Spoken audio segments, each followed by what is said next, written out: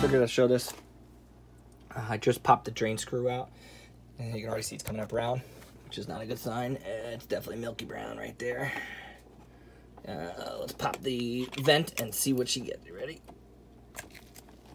Of course, I get the wrong screwdriver. There we go. So it should start to flow now.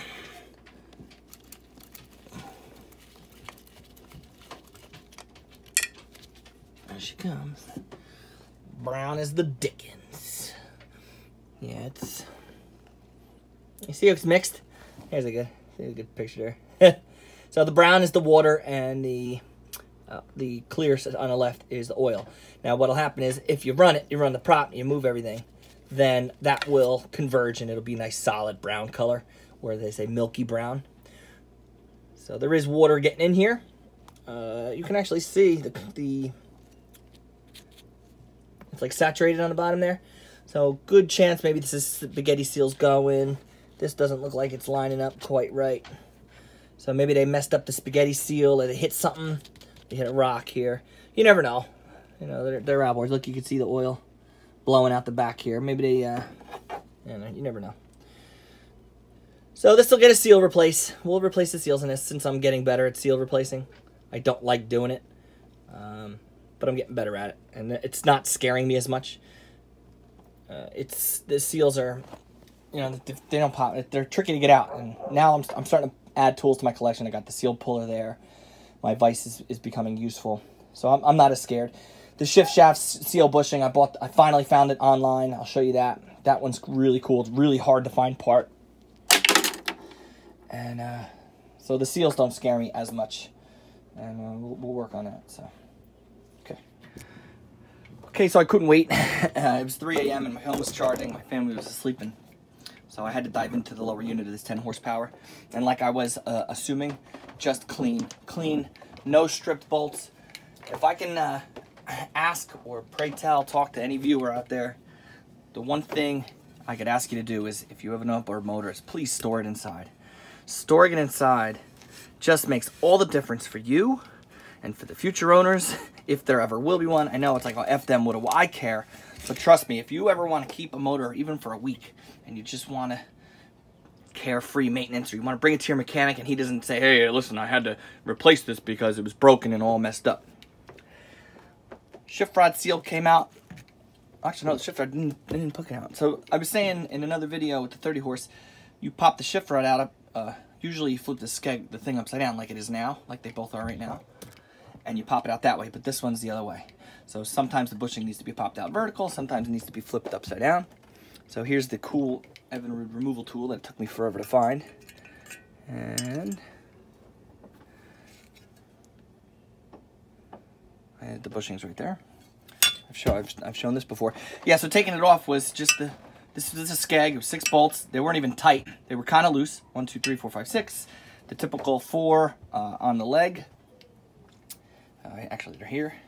The typical 4, 1, 2, 3, 4. Because it's a 10 horsepower, the 5s and the 6s, you got to pull the power head to get the lower unit off. The 10 horsepower, I'm assuming, and up has the plate. You just disconnect the ship linkage. Easy peasy, finally. Easy peasy for the first time ever. Okay, then, okay, so we have to reseal this motor. This one's got the plate. Okay, these plates are expensive. You don't want to crack them.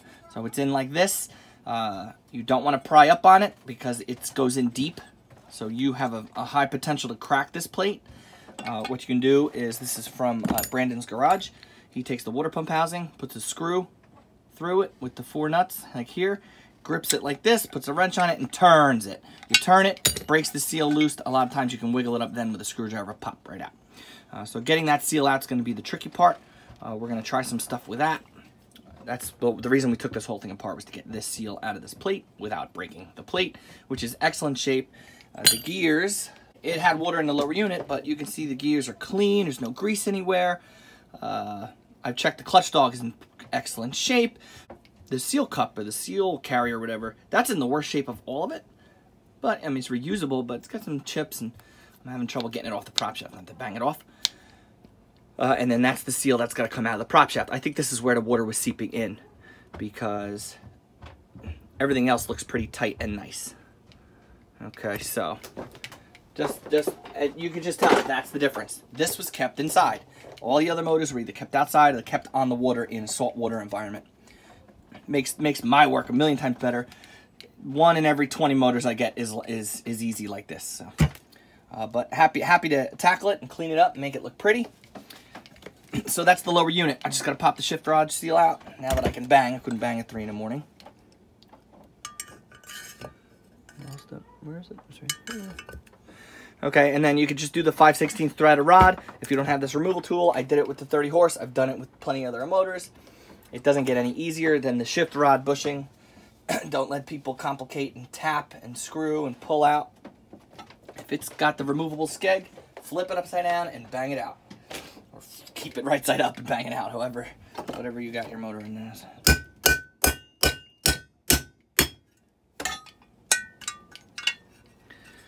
Boom. Seals out, bushing's out. There you go. Bushing comes right out. Threaded rod, it might stick to the thing a little bit. Don't worry about it. And the old O-ring slides right off. Throw that away. And we're done. You just clean up the material on the inside there. Put the new seal O-ring in. And then pop this thing in taper side first. There's the tapered side in. That goes in first. And then you could use the socket to reinstall. This is supposed to be an installer tool as well. You just flip it upside down and push the other way. That's the lower unit on the 10 horsepower. And even on the nicest motors, just sometimes you get problems. This is why I was always afraid of doing seals. I think heating it up is the best course of action before you start. I tried banging it out through the other side. My screwdriver kept popping through the metal.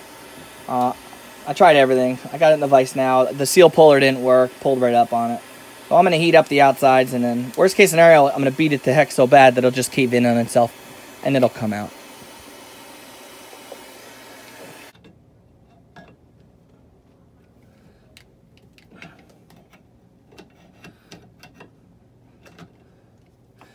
And bada bing, bada boom. It's out.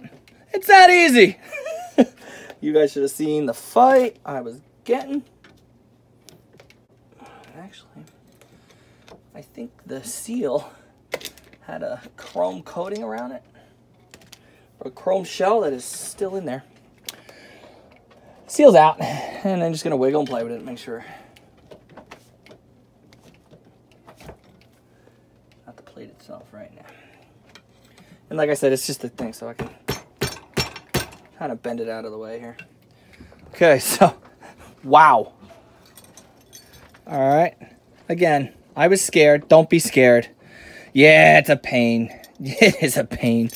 I cannot believe how hard that was. But it's not. It's going to come out. It can't stay in there forever. Worst case scenario, you break the plate, you pop $100. Don't be scared.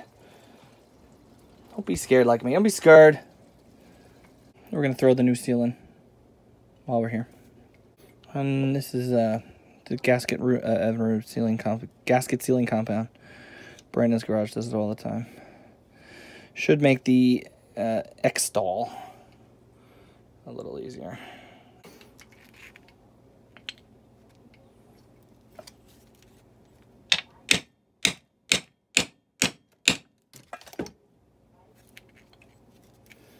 Of course, I'm having problems.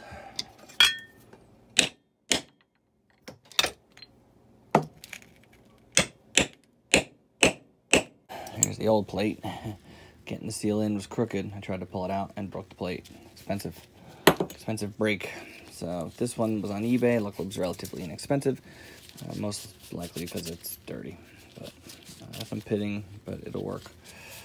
And that's it. So the seal's out. Now I can get the right one. Put the right seal in. Start sealing this thing. I'll get this thing right together. The projects are starting to mount. I'm starting to run out of time. Things aren't progressing as fast as I would like. All my videos are getting backed up. And I don't want to lose the couple subscribers I've gained. Finally hit 350. That's awesome. Trying to get to 1,000.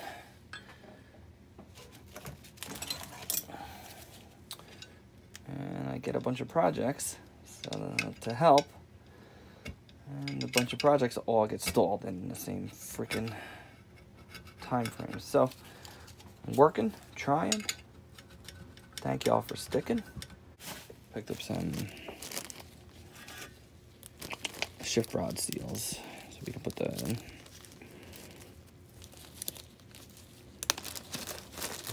This one had the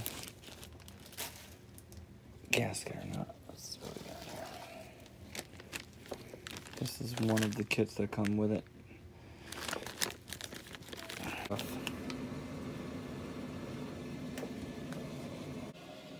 Triple guard grease.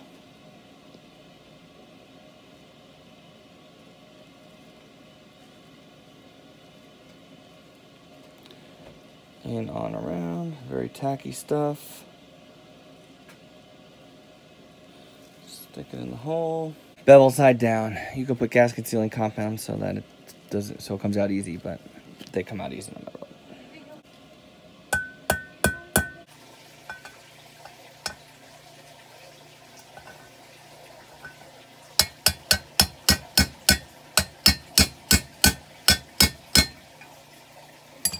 Okay, so bang your bushing in.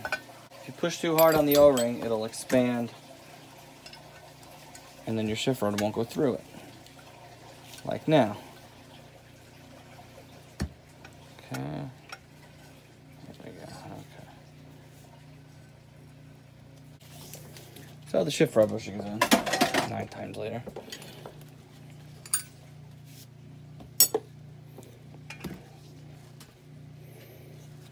Next we can do is the plate.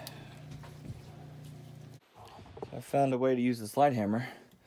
You stick the puller in there and slide hammer it out. Stick it in the vise where it grips.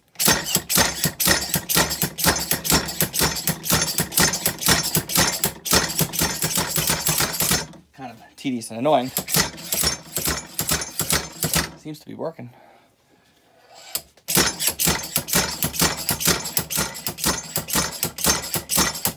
And the reason why the seal puller is not the best is because that's what happens.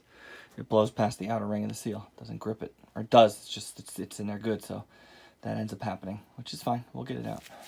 And then every once in a while, a squirrel gets a nut. That's amazing.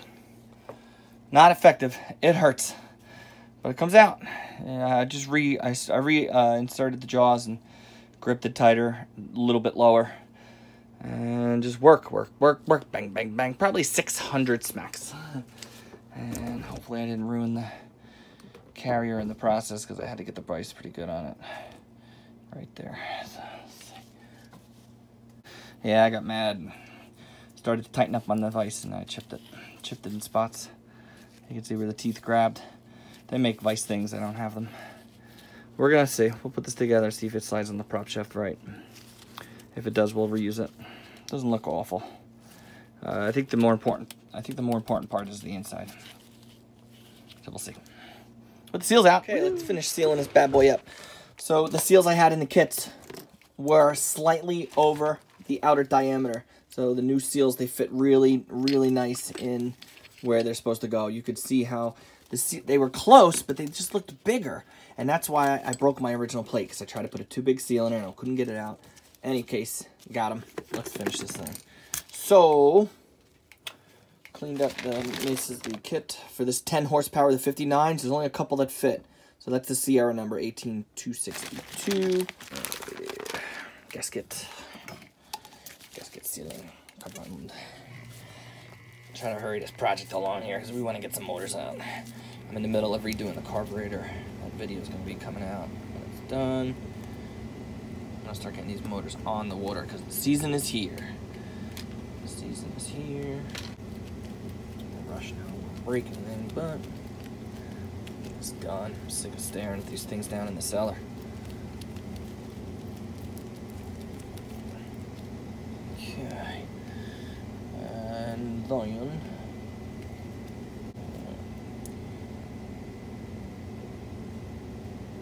that's it like that. Alright, now I gotta put the seal into the plate. Should have did that first. There's 2 seals that come with the kit. I believe they're the same. They are. My gasket sealing compound is still viable here. The other side of it. Some of the older seals don't have the spring you can't see. It's got this metal ring on the inside of it. So just know that that tapered side goes in towards the oil.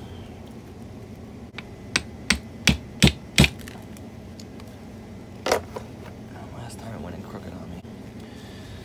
I don't like my steel installer tool. It's flush, but the mounting, the spot to hit it on is not. So oh no, for some reason I'm not getting it. It's not going in on the one side.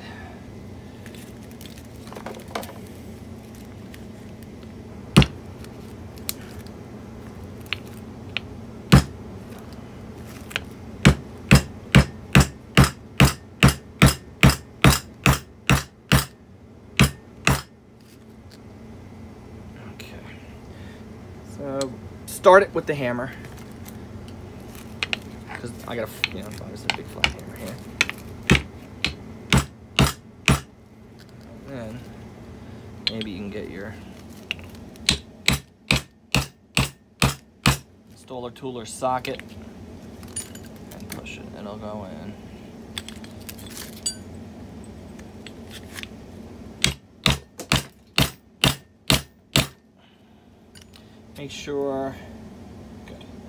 Make sure the plate is on a flat surface. You can't break the plate if you're only hammering here. Don't put it in a vise like this, because then you could punch through the middle.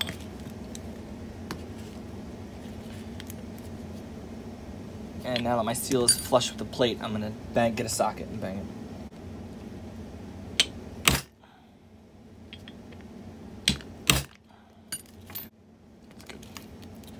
Okay.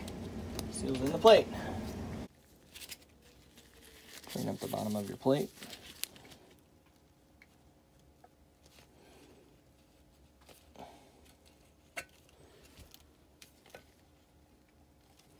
Try your best to line your holes up with your gasket to start.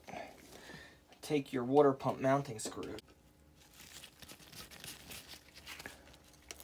Just get So get 4 screws that fit. Make sure they thread into the holes, just to make sure your gasket's in place. And you can just push down and make sure that doesn't move until you're ready to install your water pump. Put your new rubber O-ring around it. You could coat this in grease if you wanted to, or 3M, or whatever you got lying around. Not necessary in my opinion. Okay, new seal.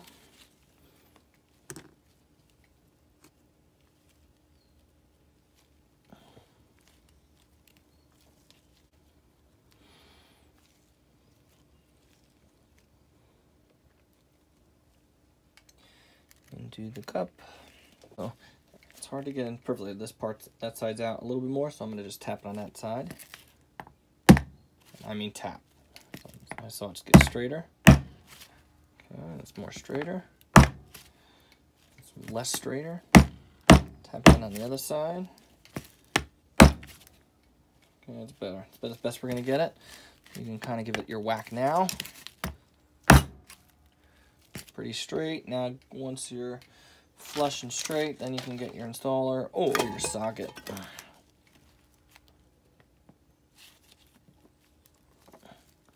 Bang it down flat.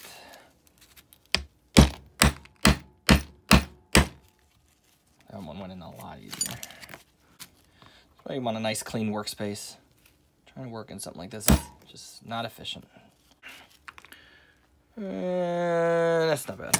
So it's flat, it's flush, it's good.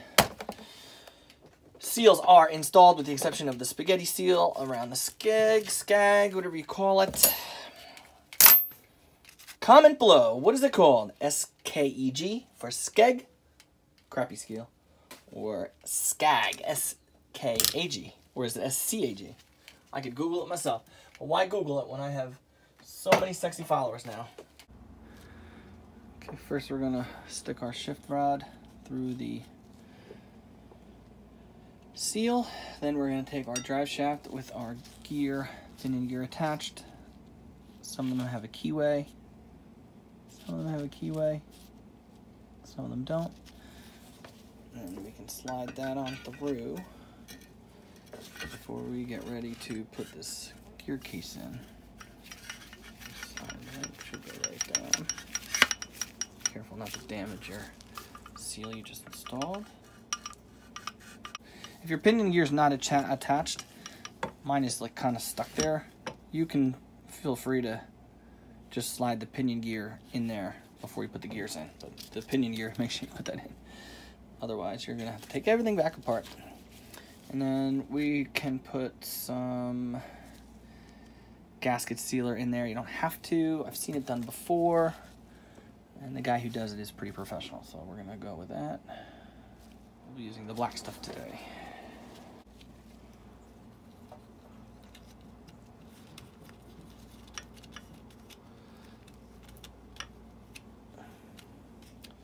I'm just putting it where the that rolling piece, the shield carrier, where that's touching. And you can also slather it on the lower portion here.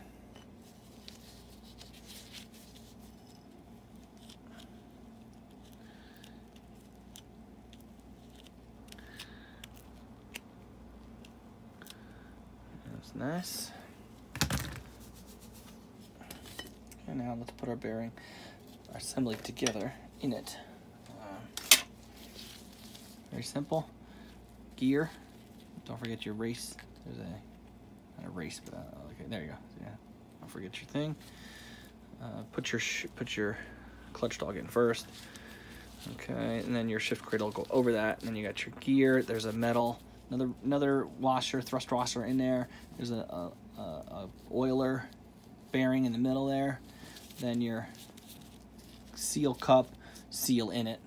Funny story in that video. Your O-ring, and that's it. This is the simple gear case. That's literally all there is to it. And then you gotta line up. There's a hole in the bottom. It's a hole, and then I believe this one does not. But this piece should be facing. This tab should be facing straight down. So, and there's a notch in the bottom for that. Let's do that now. Just line the holes up. And you'll feel it go down. Is it possible? And line up your holes. Shift cradle.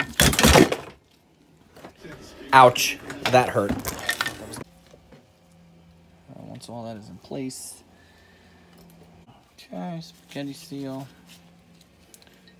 Put some 3M in this guy so it sticks. So this stuff is super tacky, so dab will do you. And we'll just stick it in here. Oh god, it's already leaking. I'm not even squeezing. I'm just letting it come out from opening the cap. I don't even think you need that much. Because this stuff gets tacky quick, man. It's almost impossible to work with.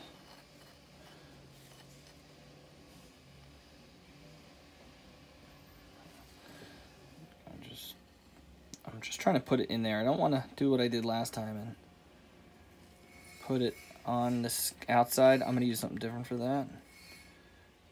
That should be enough to stick it in there, because this stuff, it starts to get all stringy. It's like it's just impossible to work with, but it does the job. You should always have this on hand. A lot of applications. 3M, 847, 3M. It's probably made of Teflon, which is super bad for you. Crazy documentary on all of that. And now when we stick our, you can already see it webbing up. Ridiculous.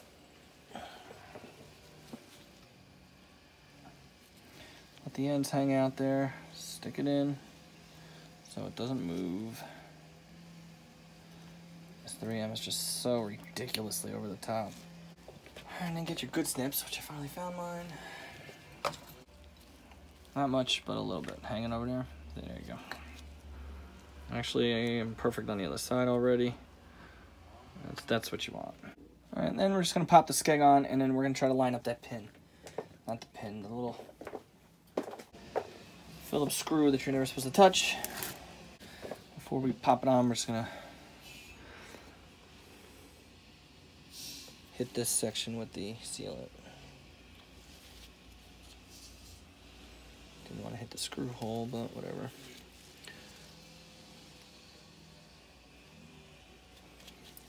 I got time for this.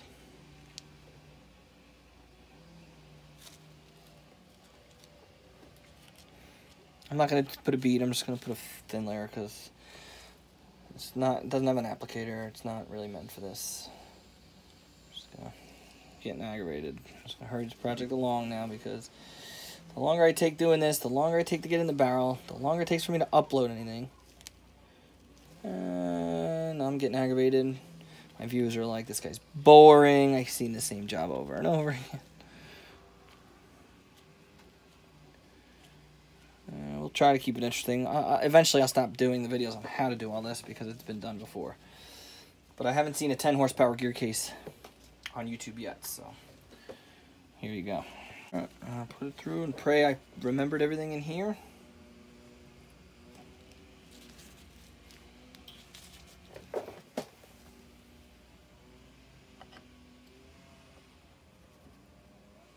Of course, it's facing the wrong direction.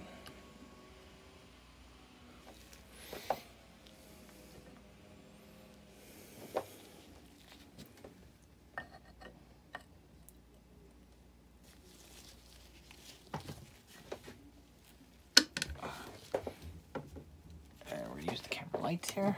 Okay, the seal kit comes with a little rubber O-ring.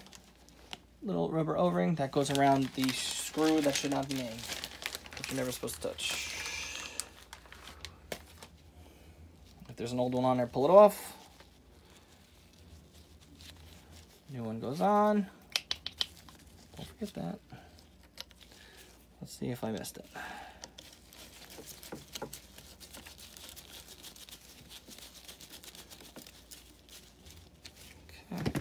And just take your shift rod to see if you missed it or not.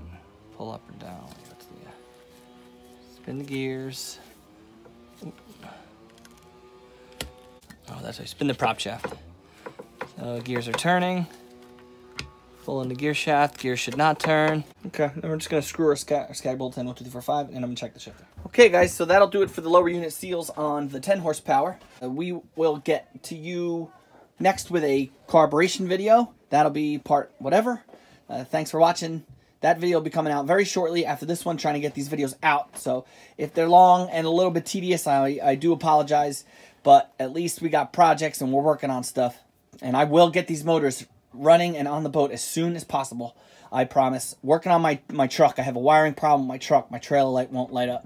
And it's a wiring problem in my truck. Anyway, next video will be carburetor. After that, we'll do the water pump. Maybe we'll do the carburetor and the water pump same video. And then we will get it in the barrel. Thanks for watching. We'll see you guys when we complete this project. And then 30 horsepowers after that. Blackout Bill, thanks. Sub up, guys. Love you.